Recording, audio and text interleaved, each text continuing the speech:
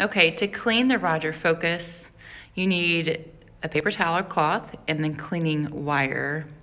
First, you're gonna look right here at that dome tip, see if you can see any earwax. If you do, just use a cloth or a paper towel to kind of squeeze it off, and it will probably stick to the cloth if there's anything on there. Then I'm actually gonna pinch and pull that dome tip off and be real careful not to lose that.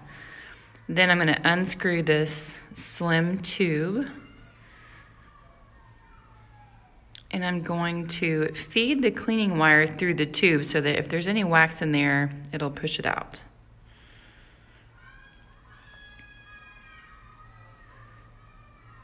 And this one is very clean, but if you did have wax in there, you would see it push out the other end, so then you'd wanna grab it with a paper towel, clean it out. Now it's all clean. Now you just need to replace the dome tip and screw it back on clockwise onto the Roger Focus. There you go.